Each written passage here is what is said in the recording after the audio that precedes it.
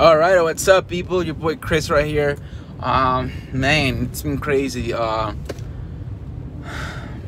Just like another update. I think all my videos are like kind of like a live update and stuff. First of all, I wanted to address the weight loss stuff. I pretty much remember I put on YouTube or at least in the channel, and I did follow through for a week. I lost 10 pounds. But it didn't feel the same because it still be like second time I do it. First time I did it like 2 years ago, and it didn't feel right because I wasn't able to exercise. So I think that was like a major key factor on my diet. Like, hey, you have to be able to exercise, you know.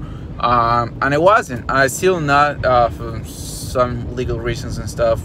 I'm not able to disclose here, but so I'm not able to go exercise or nothing. So that being said, I just wanted to put some light on it because I remember today I'm like, shit, I said that and I never put like a follow through video.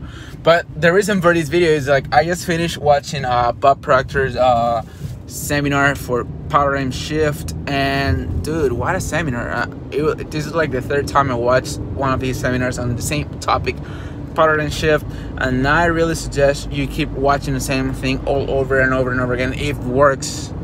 Repetition, that's one of the best laws. The law of order, the law of vibration. Incredible stuff on his seminars. But the reason why I'm just putting this video out, it's because he has a quote that it stayed with me. I don't know how to say it. It struck me. I don't know how to say it in English. And that says like, it's not who you are that holds you back, it's who you think you are not. Let me repeat that. It's not who you are that holds you back, it's who you think you are not. Let's say you want to buy a bigger car, but not that too expensive, because you don't think you deserve a bigger car or a bigger house or a better job or a raise at work. Who knows? Maybe a bigger business, maybe more employees. Who knows? But that took me, and the reason why I say so, it's because as soon as I finished the seminar, I saw a lady, and I'm pretty sure it's the kind of lady I want to attract into my life. One way or the other, like the same way I look at Grant Cardone and Elena Cardone, like I want somebody like her, you know. At the same time, I look at people like Shane Dawson and Ryan Adams that I'm gonna get married soon. But like, you know how cool it is to have somebody as supportive as Ryan is to Shane, you know, both to each other. So like that kind of bond within a couple, it's something so hard to find or to build, because it's not something you find, something you build, of course. But like Elena Cardone, then you have Andy Frisella and his wife. It's just crazy. And this lady, she has made well over $300,000 in a couple of months just joining his practice as his consultant. And she's only 23 years old. She's super pretty, like she's gorgeous. You see her, it's like, oh my goodness, like where have you been all my life? But again, she was talking on stage, and first thought it came to my mind, find her name, find her social media. Like I opened all my social media accounts. I found her on Instagram, Twitter, I believe so, and also Facebook. But I added her on Facebook, even LinkedIn, which is weird. Even on Facebook, I added her, and kid you not even like 10 minutes, boom, she accepted it. I'm like, oh shit, like, wow. And next thought I had, listen, when I wanted to add her, I was shaking. It was like this, like literally shaking, because my partner was telling me like, don't do it, don't do it, don't do it, don't do it, don't do it. Like for one reason, I don't know. I was thinking like maybe I'm not good enough, like just to even talk to her, to even add her. And after she accepts my request, my first thought comes in mind, just text her. I just see his face. Like I was literally shaking all the way. And as I was writing the message, just like any random message, I was having a lot of barriers, excuses like, don't do it, like why you doing this, blah blah blah blah blah. But I even hit send without rereading what I wrote, so maybe I have some misspells. I think you write it like that on there. But I mean, it will be super funny. if she gets to watch this video a couple of years down the road, or maybe a couple of months on the road, I don't know, because she has a event March 3rd in Texas. So I might think about going there. I don't know. Again, it's not like the number one priority business-wise, financially-wise. I've been keeping track of all the expenses. Like, makes sense, makes no sense. Like, if it's not something Amazon related or personal development related, I just don't do it. I'm out of it. But this girl, like, she has power. Like, I don't care about the fact that she makes money. I care about the fact that she wants to keep improving herself and help other people. I honestly don't know how the program works, but that's one thing, right? So I thought about that little quote. Like, it's not who you think, it's not who you are that holds you back, it's who you think you are not. And I'm more than enough, because I'm always improving myself day in, day out, like week in, week out, month in, month out, and the rest comes. And the second thing I had in mind is I'm watching all the Procter stuff, and I think I'm worthy of what I want. I love designer clothes more than, do they look nice? Yeah, they look okay.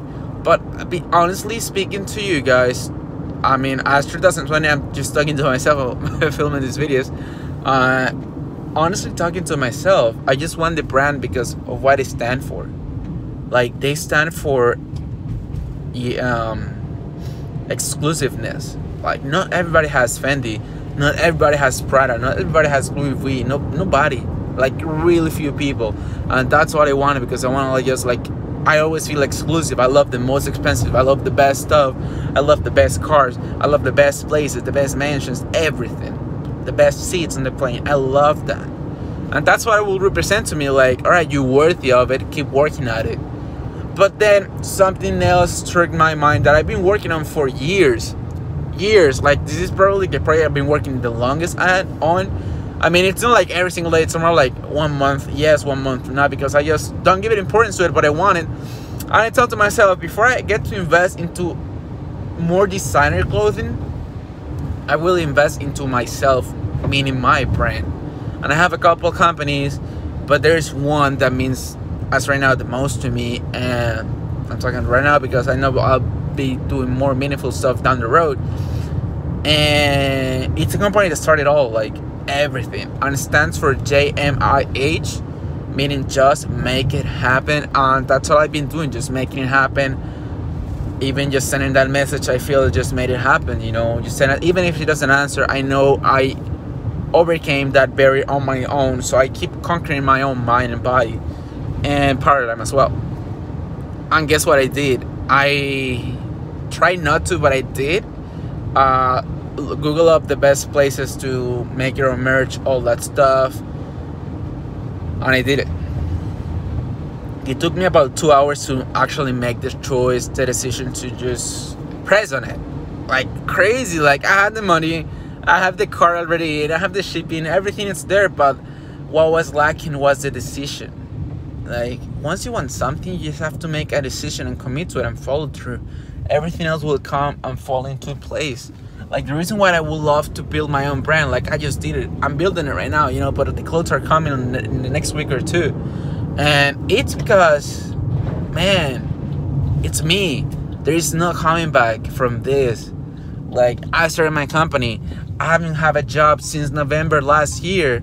And when I mean job, it's mean Uber, like doing deliveries. You guys seen those videos? Like, hey, I got a delivery, I'm doing this, it's training, like whatever it was. And it has November, December, January, February. It's been 4 months, about to be 5 months since I haven't had a job.